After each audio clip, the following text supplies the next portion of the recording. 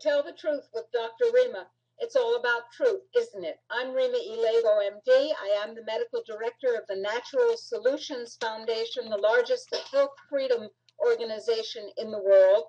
Our principal website is www.drrima, R-I-M-A, truthreports.com, drrimatruthreports.com. Go there, sign up for the free newsletter. You need the information and we need your voice. With me today, I have enormous pleasure in introducing you to first my co-trustee and the co-host of our 2-hour radio show called, not surprisingly, the Dr. Rima Truth Reports. We'll tell you when and where you can listen to that and how to get the archives of that very, very informative show. Ralph Fusatola, JD, who is the counsel to the Natural Solutions Foundation and a true health freedom hero who uses his legal skills and cleverness to help keep us free. And it's a huge battle, which we only win when all of us work together. Welcome, Ralph. Thank you, Dr. Rima, for having me on, I guess, the inaugural episode of your new Saturday show. Thank you. It's a pleasure.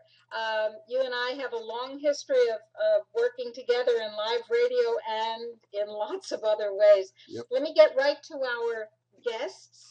We have Joe Jessen, who is a specialist in measurement. He measures things. He meters things. He figures out how to determine how much of things we have and whether we should have more or less of them, including, very, very importantly for today's discussion, radiation. Hello, Joe. Are you with us, Joe Jessen? I think Joe may have muted his microphone. Hello, Joe. I hope he's there. Well, while we're It says yes, the computer's trying to get him back. Yes, good. While we are trying to get Joe Jessen back, let me introduce you to Professor Tony Piera, who is a professor of environmental sciences at the University of Texas, Beaumont. And unlike some people who write about and care about sustainability as a code word for depopulation and enslavement, Dr. Tony is actually one of the good guys. He's on our side, believing that there is enough earth, there is enough energy, there is enough water, there is enough air for us all if we manage the earth and our participation in the biosphere well. Welcome, Tony. Thank you very much, Dr. Rima. Small correction in there. My assignment with that university in Beaumont is finished. But I have good news. I'm a Fulbright scholar, which is quite a privilege. Fantastic! Congratulations indeed. And, thank you very much. It's a merit-based, it's competition-based, and he has had scholars and notable men. He has the most Nobel Prizes in the world, about 50 of any organization, and it has had notable men. President Carter was among them. President Mandela was a Fulbright scholar. It's a bilateral treaty contract between two nations. About 150 nations on the planet, about 3/4 of all the nations on the planet have bilateral agreements with us, with the United States, and it was a brilliant idea of the Senator Fulbright, just after the war, that he said, he thought to himself and spoke out loud in the Senate. Well, we have all of this equipment. The war now is finished. And we have all of this equipment that is surplus now because we don't have a war anymore. What we're going to do with it? And he proposed that to sell that equipment in order to finance and education and bilateral agreements with other nations to foster and further science and education and political study and between nations. Dr. Tony, And what will you, congratulations, what will you be doing and where will you be doing it during your tenure as a Fulbright Scholar? I'll be doing research with the university in Europe, one of the oldest universities in Europe that is about 900 years old. So it's much, much older than our country and which any other. university? It's a university in Italy. Which one? It's the University of Palermo. Oh, how lovely! How That's lovely. wonderful. Well, that's not exactly hardship. Do you know that university? It's one of the. There were the Italians formed the very first universities in the Middle Ages, really. Well, I'm hoping, by the way, to get Joe Jessen back. I've called him back several times. We're having a little bit of a connection problem, so I'm hoping he'll join us. Let us talk a bit about sustainability and about nuclear power and nuclear leakage into the environment. You focus on sustainability and sustainable energy. You focus very heavily on solar energy solutions. Let me let people know, first of all, that I have just published a new very important report within the last couple of days on the fact that the EPA has been hiding the true situation in terms of the radiation levels that people in the United States are experiencing. And we'll talk in detail about precisely how they've been hiding it and what they've been hiding. But the background, and Ralph, maybe before we go ahead, maybe you can give people the link that they can go to so they can get this new very, very important report. Absolutely. It is one of those tiny URLs that we use to point to our web form action pages. And this one is, of course, http://tinyurl.com/Fukushima fire. That's tinyurl.com/Fukushima fire. Now, there are 2 ebooks available there. One by the president of our foundation, General Burt. It's an update of the recent situation in Fukushima.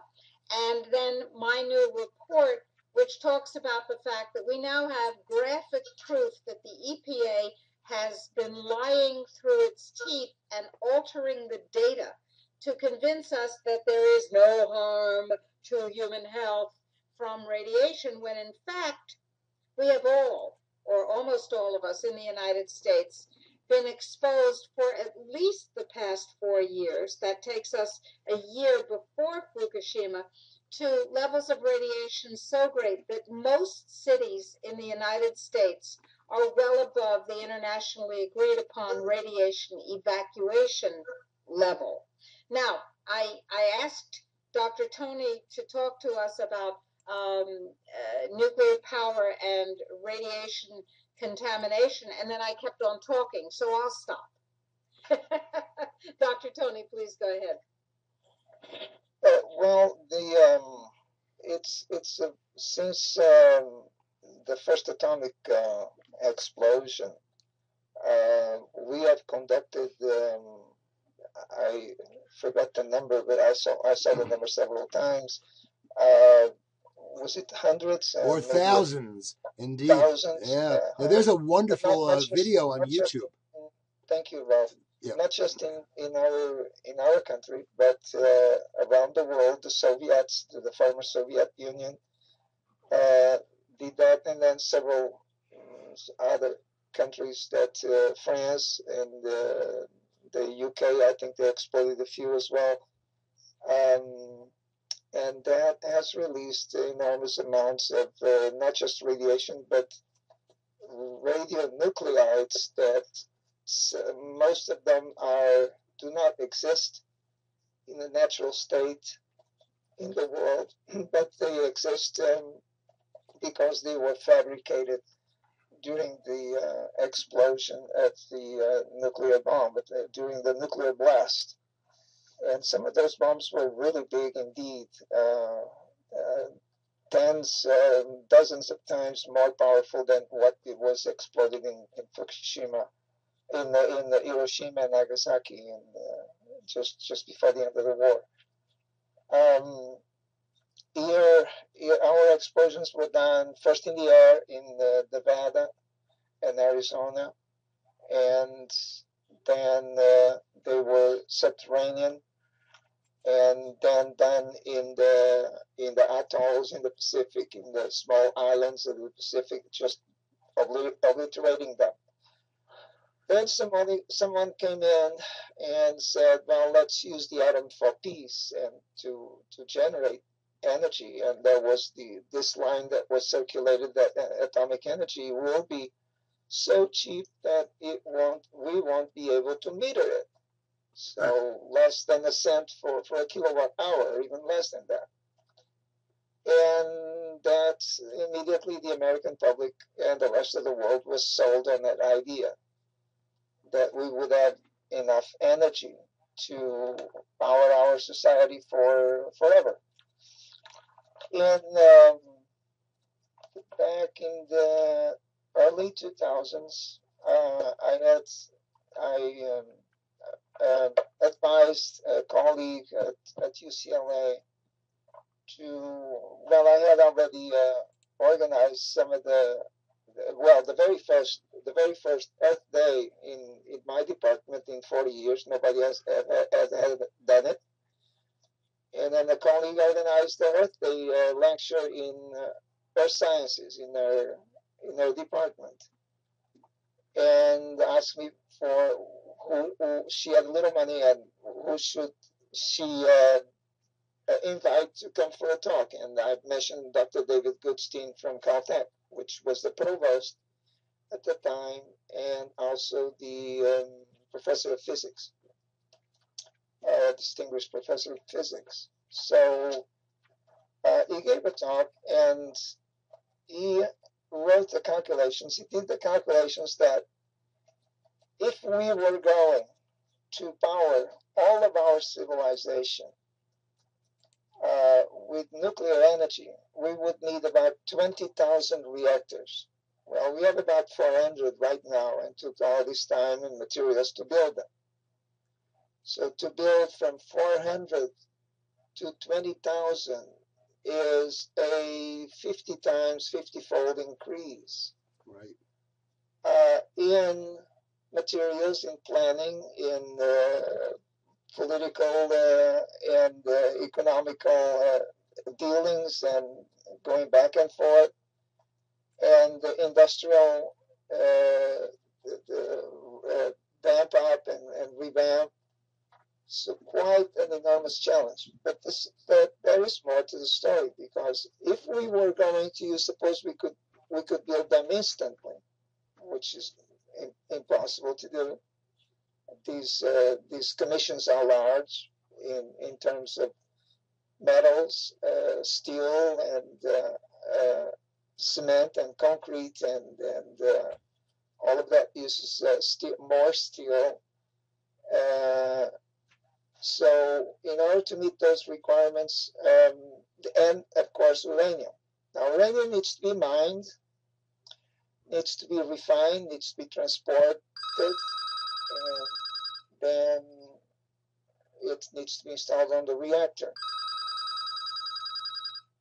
So I hope that's Joe Jessen called Ralph. I'm on. Oh, you are. Oh, excellent. Thank you. I'm so sorry we lost you, but folks, we've got Joe Jessen. Dr. Tony was just talking about some of the history of nuclear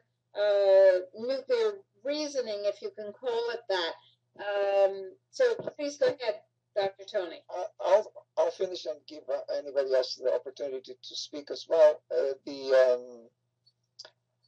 The amount of uranium the most that we can get in the best sites about 1% per ton. So very, very, very small amounts.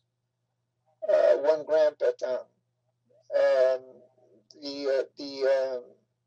If we were going to build 20,000 reactors instantly in order to provide all the energy that we currently need, not even taking account to the needs of the future and the growth of society, then we would deplete all of the reserves, uranium reserves around the world, not just our country, around the world, in a decade, the most 2 decades, but not longer than that.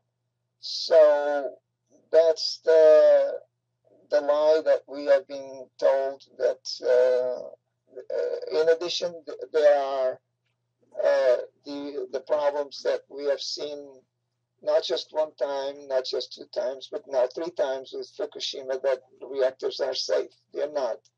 I'm an engineer. I know materials. I know engineering very, very, very well. I teach those.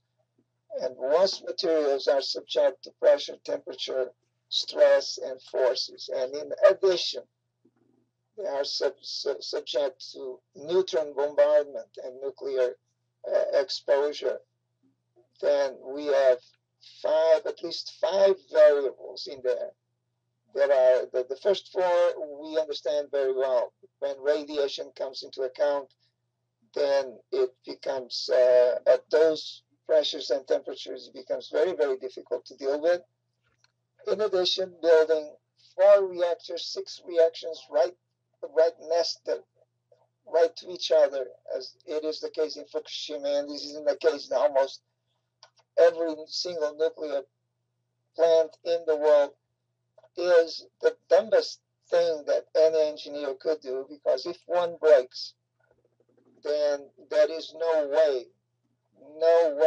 that to get to the other reactors, and they become immediately exposed, even if nothing happens to them, because the radiation levels are so big that just very, very short exposures, like in Chernobyl, that they were allowed to go for 60 seconds. And most of those poor guys, they died in the first attempts to cover the reactor with bags of sand. So this is the lunacy and the insanity that we are all of the population is exposed to. Now, let me make it clear, and we have 2 engineers on the show, Joe Jessen and Professor Tony Pierra, now a Fulbright scholar. Very, very exciting. Let me make it clear that it's easier. I don't mean to interrupt you. It's easier to pronounce Dr. Tony. So Dr. Tony.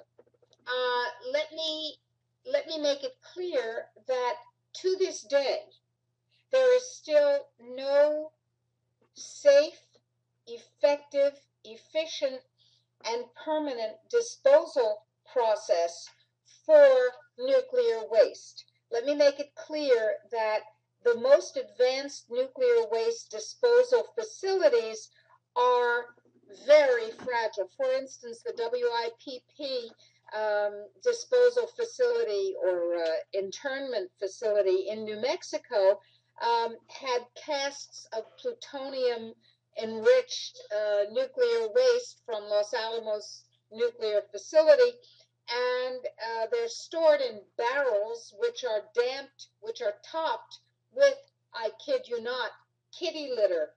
And the kitty litter has materials in the clay that quenches some of the radiation. However, some idiot decided that organic kitty litter would be better and put in non-clay kitty litter, and those barrels are now burning and exploding, and the amount of plutonium and other radionuclides being released is unknown and incalculable right in the United States. There you have a Fukushima in the United States that, of course, the press is currently ignoring.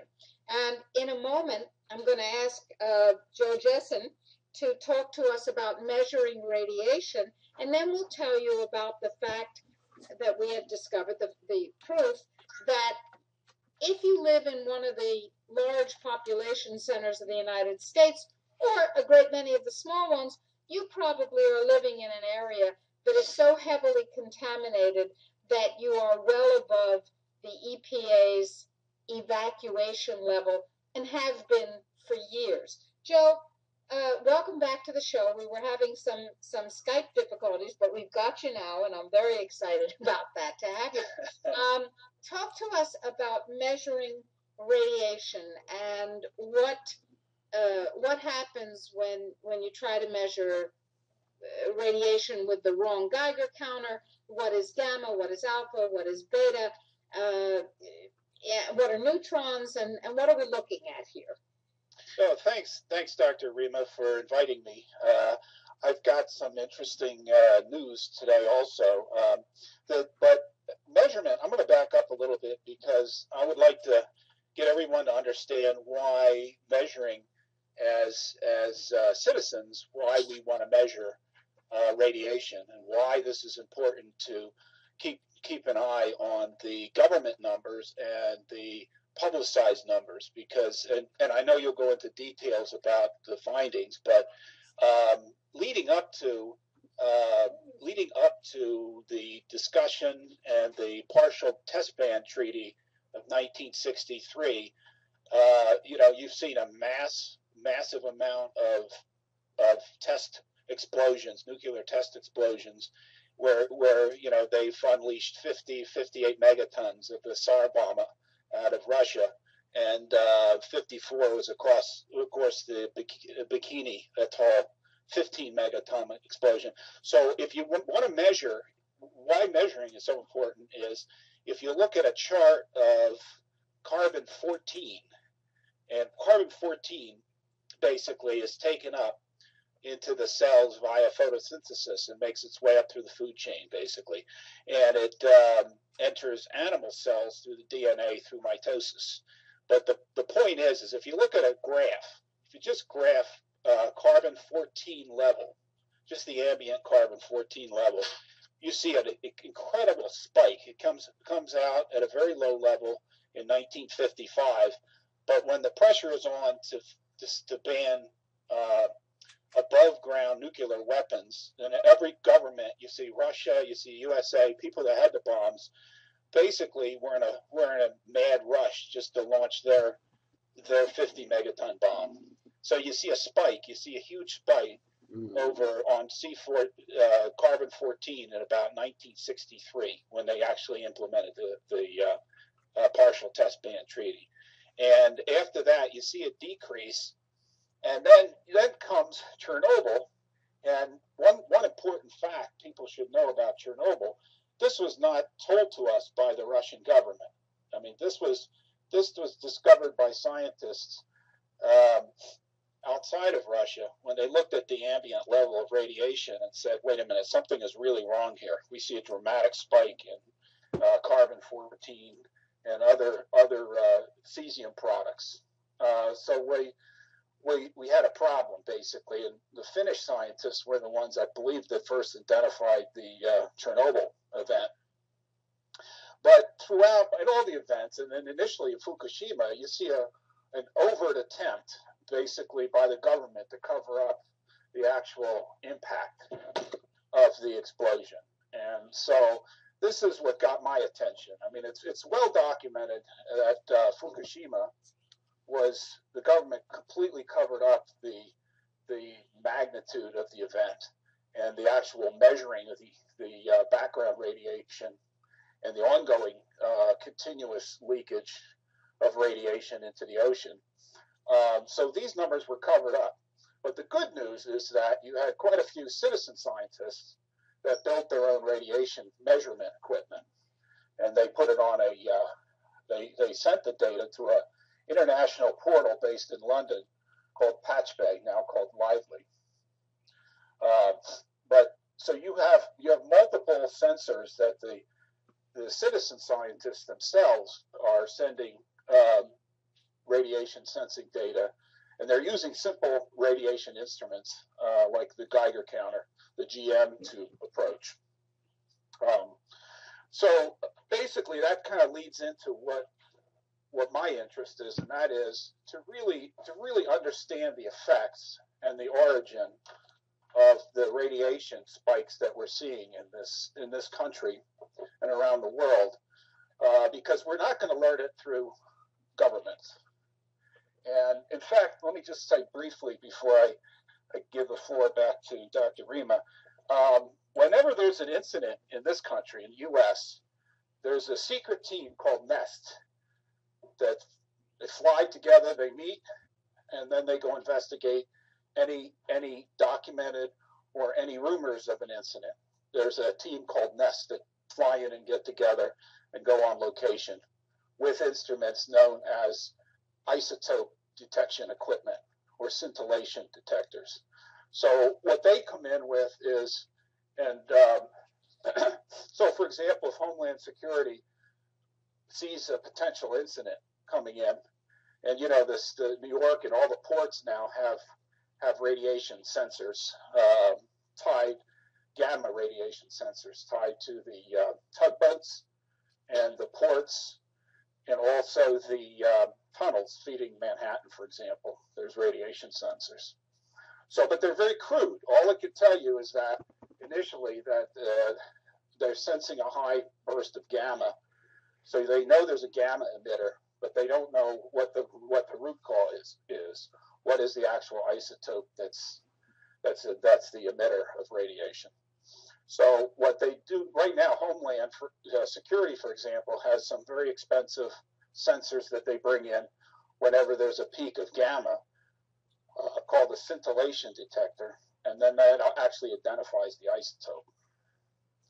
And so to make a long story short, when NEST gets involved, they don't publicize their results, they don't publicize when they get together, and there's no information on what is the trigger that pulls NEST together to go on site to investigate a potential incident. I'll give the floor back to Dr. Rima. Well, this is most important. First of all, what you're saying is that if there's a radionuclide leak, if there is a danger to human health, the government will investigate and the government will keep the results secret. And this is of enormous importance to you. If you are still of the delusional belief that you can trust the government, and this could be the U.S. government, it could be the Japanese government, any government, to tell you the truth about a nuclear event and tell you whether or not there is in fact a harm to human health involved, well, you need your meds adjusted because you're delusional. Governments are incredibly closely tied to the nuclear industry, and the nuclear industry needs you to believe that there is no harm to human health and that nuclear power, nuclear reactors, nuclear bombs, nuclear subs, etc., are safe, and we should just rely on the pronouncements of the official persons who tell us they're safe. And this is quite literally delusional. So, Joe is saying, if you have a Geiger counter, it may not be this fancy-dancy scintillation counter thing, but you will see the general trend. Indeed, Dr. Rima, I am turning on my Geiger counter right now, the one that we've been using for the past several years, and I'll let you know what the reading is in a couple of moments. Excellent. I have, by the way, I'll get to this in a moment, the Natural Solutions Foundation had a very sophisticated Geiger counter donated to it by FLIR. It's called an Identifinder, and it will identify specific radioisotopes, which is quite wonderful. But you don't have to have an $18,000 Geiger counter donated to you or purchased. A simple Geiger counter will give you information that will show you a trend, and Joe is talking about why you need it. The reason that you need it is you cannot believe the U.S. government, the Japanese government, or any other government, because their nuclear industry is controlled by, their nuclear regulation is controlled by the nuclear industry in the same way that our food industry is controlled the regulation is, our food regulation is controlled by the food industry. Our drug regulation is controlled by the drug industry. Now, having said that, do we face a nuclear problem? Well, at this point, let's go to the report, the special report that the Natural Solutions Foundation has just put out. In that report, we talk about the fact that the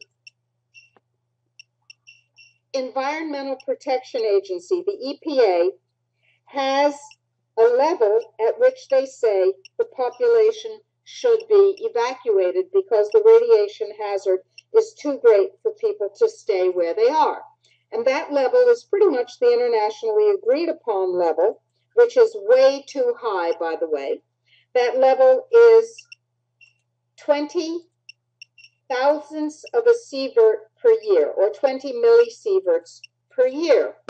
Now, you don't have to know what a sievert is and how it's derived and how it relates to other measurement systems to understand that that number translates to about 272 or 273 counts per minute of a radiation detector that's using cesium-137 as its source. Don't worry about that part. Just remember the number 272 counts per minute. Now, if the detectors are picking up more than 272 counts per minute, according to the EPA's latest document on this subject, that's the point at which a population needs to be evacuated. That means you should leave your home, and maybe you'll come back to your home someday, but probably not. That's a pretty serious situation, and it means that the nuclear contamination is absolutely out of control. So are there any places in the United States where the EPA, which claimed for several years following Fukushima not to be monitoring radiation, not to be monitoring food, not to be monitoring water, not to be monitoring other or ambient radiation in the air. And of course, they hadn't turned off their detectors at all. They just weren't making the data particularly public. Turns out when you find those data, and they have been monitoring it, many cities in the United States are actually above the evacuation level, and they have been above the evacuation level for, are you ready for this? Not just since Fukushima, but for at least 4 years, because the data set that I found shows data for the last 4 years. And during that time, Hartford, Connecticut, for example, has been well above 272. Fresno, California, well above 272. Miami, Florida, has been above 400 for that entire period and is rising steadily. This is gamma radiation that we're talking about, for those of you who want that specific information. And that's bad enough. That's pretty bad, as Dr. Tony will tell us, as Joe will tell us, as I will tell you as a physician. This is not healthy. We're talking about increases in cancer. We're talking about increases in infertility and sterility, increases in birth defects, increases in heart disease. This is bad news. Well, it gets worse. The EPA also measures, it turns out, not surprisingly, other types of radiation. Remember, we said there was alpha, there was beta, and there was gamma radiation that we're talking about. We're not talking about other classes of measurement right now, just alpha, beta, gamma. That'll do fine. Now, beta is associated very specifically, beta radiation, with increased cancer. Gamma radiation is associated with diabetes and many other things as well, but the principal health effect that beta has is primarily an increase in cancer of various tissues, depending on where the the item that is emitting the beta settles. Okay, so we're talking about an increase in cancer, and we all know about the tremendous increase in cancer rates in the United States that's been going on for quite some time. Well, turns out that in those cities, and I've made the charts that show this data available in this special report, in those cities in which the evacuation level of 272 has been surpassed for most or all of the last 4 years, in those areas, in those cities, the beta data, the chart showing the beta, have a flat line surrounding the time of Fukushima. In those cities where the evacuation levels have not been surpassed, the beta data show the data from about December 2010 to about February 2012. Now, you will recall that Fukushima took place on March 11th, 2011. So for about 15 months before, during, and after the Fukushima, the first Fukushima crisis, because there have been continuing crises, during that time, amazingly enough, the beta data for cities that should be under evacuation, the beta data is absent. Totally and completely flatline, gone, absent. But for those cities where the beta data, where the city has not reached evacuation levels, the beta data is completely intact. Now that's extraordinary. What that says is that not only is it okay for the EPA and the other nuclear and regulatory agencies to lie to you, not only is that okay, but they think that you are incredibly stupid, that you won't notice A, the dropout of data, and B, the fact that there's a pattern to the dropout of data. Well, you're not that stupid, and neither am I, and we noticed it very clearly this week. I checked with these two gentlemen who were on our show, Joe Jessen and Professor Tony Piera, and I said, am I getting something wrong here? Is this possible? This is horrendous. And then when they said, no, you're doing the calculations right, and this does seem to be the situation, then the Natural Solutions Foundation went public with this data. So that's the background. To recap, because it might be a little bit difficult to follow, and Ralph will give the link. The data on beta emissions, beta contamination and exposure that's linked with cancer for those cities that have been above the evacuation level set by the EPA for the last 4 years, that Fukushima data is missing. For those cities that are not above the evacuation level, the data is intact. Very dramatic. Ralph, would you give the link where people can get this special report? And by the way, it is free. This is a public service. Yes, Dr. Rita. It's one of our tiny URLs, tinyurl.com/Fukushima fire. That's Fukushima fire, one run-on word. tinyurl.com/Fukushima fire. Now, Dr. Rima, I've had my Geiger counter on, and let's see what type of reading we get here. I've got an average of 0.110 microsieverts per hour. Now, it was peaking up as high as, the maximum was 170 that I saw. And so then this is 0.110. A little over a tenth of a microsievert. And now, I'm going to get out my calculator. Good. And let me while you're getting your calculator out, I'm going to quickly recap the readings I've had over the past several years, because we obtained the the Geiger counters a couple of months after the Fukushima event. And we noticed Dr. Rima had one in the deep south in Chile. I had one up here in New Jersey.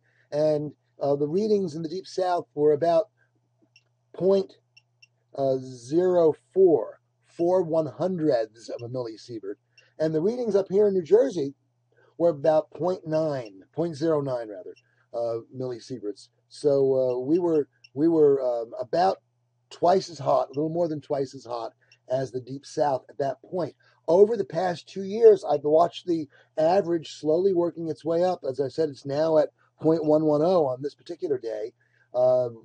During the heavy snowstorms of this winter, the readings were a bit higher. And we actually, on one of the Dr. Rima Truth Report programs, we worked on those issues and looked at a reading of inside this room versus a reading of on top of the snowbank. And it was actually hotter out in the snow. And we've also noticed that the whole house filter, the HEPA filter on the whole house fan, will read much higher than the background. But it's been slowly going up, and a 20% increase since the time of Fukushima. But there was an initial increase. We have to assume that the north and the south were approximately equal in radiation levels by the time of Fukushima, because it had been decades since the last nuclear tests. Those nuclear tests are scattered around the world. There's an amazing YouTube video where someone took 50 years of nuclear testing and put it on a map. Over 5 minutes, you get a beep and a little point of light. And it gets faster and more intense in several waves, as Dr. Tony described. And it's an astounding video. You really get the feeling of what's been done. Nuclear testing was a form of geoengineering. The existence of nuclear power plants, especially those that are along rivers and fault lines, and coasts, is a type of geoengineering, and so that's what we're seeing. We've seen this gradual increase. Now, this is just one Geiger counter in one room in Northwest New Jersey. These networks that we've been talking about, the one network, NETC.com, is where some of these readings are from. There are other networks. There's the radiation network that the company that sells some of the Geiger counters has. Voluntary networks on the internet. And that, I think, is a powerful people power response. People power response. Now, once you have your measurement, what do you do with it? You know that there is no such thing as a safe dose of radiation. There is no safe dose of radiation. You know that radiation is being dumped into your environment willy-nilly. And you know that this is not good for you, not good for your children, not good for your future. So now, what do you do about this? What are your options? First of all, there are the personal protection options, but there's also the political policy, the social policy options. This has to stop because we are all going to be contaminated out of existence. Gentlemen, I would like to ask Joe Jessen, who is very much aware of citizen monitoring, and Tony Piera, Dr. Tony, to talk to us about what they see our options as. Joe, you want to go ahead? Joe, why don't you start? Yeah. Okay, thank you. In terms of options, I look at this as a reproducible experiment. I would really like to dig in and look at the root causes of and what isotopes are we actually seeing.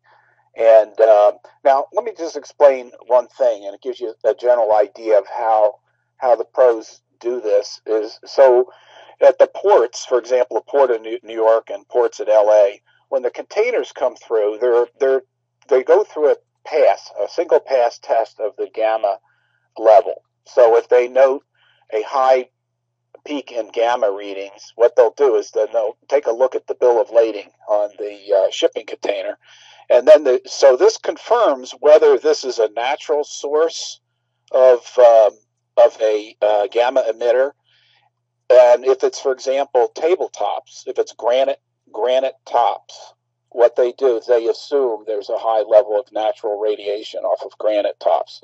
I mean, if you look at most imported granite tops, you'll see a very high ambient emitter, gamma emitter. Now, and they'll let it pass at that point. But what if they see a high gamma source coming from it, and they can't work through the what they do, looking at the actual isotopes, and they'll use a calibrated scintillation detector, as I mentioned earlier, and actually look at the energy level, and they'll correlate it from the energy level back to the actual isotope. And this is all done with a calibrated instrument. So this is a way of really, then they start ratcheting up their concern when they can see that this is let's say a primary elements to make a dirty bomb, for example. But this is a way of filtering out some of the ambient radiation with some very concerned isotopes. Can we assume, Joe, that the readings that the EPA was posting on its beta site were of that quality? I suspect the readings I'm getting with my little handheld device are probably not of that quality. But can we assume that the very high readings that the EPA is getting are therefore accurate? Well, being the most transparent government ever, we know, for example, those readings are not of that quality. The example I cited was really done and limited in secret to our ports. So this is done locally in the ports when the containers come in to the ports. But the sites that you're referring to are they don't look like, I went in and looked at the notes. They don't appear to be calibrated. They don't appear to be on an isotope level of discrimination. So, they seem like, and then of course, as Dr. Rima's going to talk about, we can't see consistency from reading to reading, from day to day, or even retroactively. So, I guess my answer is no. I don't trust the government in any way, shape, or form for this. Now, if we can assume that, just bear with me for a moment on this. If we assume that a city like Miami, Florida, where the gamma readings have been above 400, remember the EPA evacuation level is 272 or 273. If we assume that a city like Miami, which has had readings above 400 for 4 years, and those readings are steadily rising. And if you go to tinyurl.com, tinyurl.com /Fukushima fire, you'll be able to download this and see these graphs for yourself. We assume that these are meaningful numbers. We have a city close to a nuclear reactor called Turkey Point, which has been steadily accumulating more and more gamma radiation, but which has already been clearly above the evacuation level for the entire 4 years for which we have data. So what do we do then? What do people do if they start monitoring? They have good monitors now, and they say, oh my God, we're at 416 counts per minute, and the evacuation level of the EPA is 272. What then? Indeed. Well, I mean, what I would do, I would push to have our readers support and work with us and develop an independent network that we could have some reliability and accurate readings that would be traceable and calibrated sensors.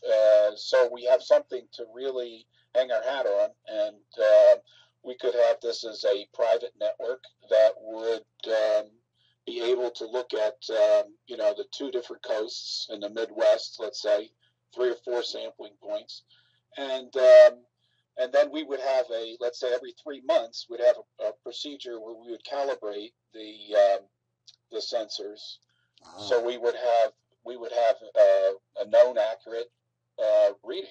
We would have something that the government is not giving us today.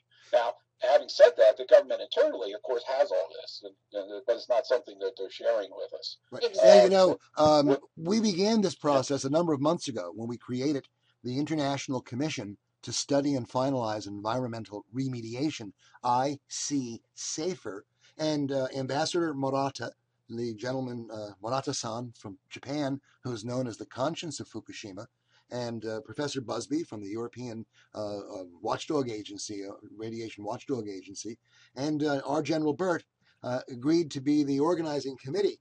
I think you're probably right, Joe. It's time to bring that whole concept forward. We've been talking about it, sending emails back and forth, and it's time to probably to actually put together that network as a really powerful first step. It's something we can do as private citizens to help alert the world to what's really happening. Yeah, And we have about 4 right, minutes Ralph. left, folks. About 4 minutes. Oh, wow. Yeah. Go ahead. I want to make sure that we have a chance for Dr. Tony to give us final words along with Joe. Go ahead, Joe. Yeah, so one of the things I wanted to say too is Reuters Stokes is a sensor company that supplies 95% of all nuclear power plants sensors. So they have the gamma, beta, and alpha sensors that's incorporated for production use. And these are calibrated every 2 to 3 months, and the data is available, but of course it's not available to the public. So what I would argue for is we would have high quality matrix so we could keep watch on what the government's trying to feed us. Excellent. Dr. Tony. Very excellent. That's Yeah. very, very important. Go ahead, Tony. But Dr. Tony, tell us what your final words are. This is quite an extremely complex and difficult problem, and that we were forced at this time to live with. Very difficult to solve. Once the Pandora box is open, it's practically impossible to put the atoms back into the genie, and they stay in the environment for a very, very, very long period of time that outlasts any one of us, outlasts our civilization, outlasts the life of the planet. Very small amounts of radiation are cancer causing. All ionizing, pretty much all ionizing radiation, only very, very small levels, are not cancer causing, but the vast majority of radiation is cancer causing. That includes everything: particle, photon, radiation coming from atoms, from X tubes, from X-ray tubes, from radiographies, from X-rays, from CAT scans. And the body has a limited capability to deal with healing the damage that is done into the cells and eliminate the cancer cells, less capability to deal with DNA mutations. Just the idea of what has been happening, and that it certainly includes radiation and nuclear energy. In the last, in about just a century ago, well, let's look at it the other way around. Today, the CDC in April 2010 issued a report that stroke, the good old stroke, no longer was the leading cause of death in the United States, and that radiation was now, back then, 2010, radiation, cancer was the leading cause of death, and that 1 in 2 Americans were expected to die of cancer. 1 in 2. You should go check it out. Now, this is not to get cancer. This is to die of cancer. To die of cancer. Right. and dying of cancer, and cancer can originate from many, many sources, for many reasons. We don't know exactly. Nobody really knows. Well, exactly there why. is a theory, however, and it's the theory that Dr. Rima has advanced. She calls it the genome disruption syndrome. In fact, you can learn more about that in the last few seconds, perhaps, of the show. I should say this at www.gds-therapy.com. Genome disruption syndrome. Basically, what Dr. Rima has been saying is that these neo-geoengineering technologies, nuclear power, the toxins in the vaccines and drugs, the GMO novel proteins, and all that stuff disrupts the human genome, causes the cancer and the other chronic diseases, and then there's an answer to it. And the answer is that our natural products industry for over a half century has really worked hard on creating antioxidants. And while they're not sufficient in the most extreme cases, there are lots of great nutritional approaches to supporting optimal health in a no longer optimal world. And that's a tough thing to do necessarily, but it is something that we can all pay attention to. Absolutely. We're just out of time here on To Tell the Truth with Dr. Rima, and our guests have been Ralph Fusatola, JD, Joe Jessen, and Professor Tony Pierra, who has an awful lot to say, as do we all. Please go to Dr. Rima Truth Reports, DRRIMA, truthreports.com. Enter your name, become part of the information flow and the solution to the problems. Please join us next month on United We Strike Radio Marathon, and you can also join us at Revolution Radio Studio B for the Dr. Rima Truth Reports. You'll find that out when you sign up for the newsletter that you will get when you enter your email address and your first name at drrimatruthreports.com. I cut Dr. Tony off. Is there a burning word that needs to be said, Ralph? People, there's always more information. You need to stay tuned to this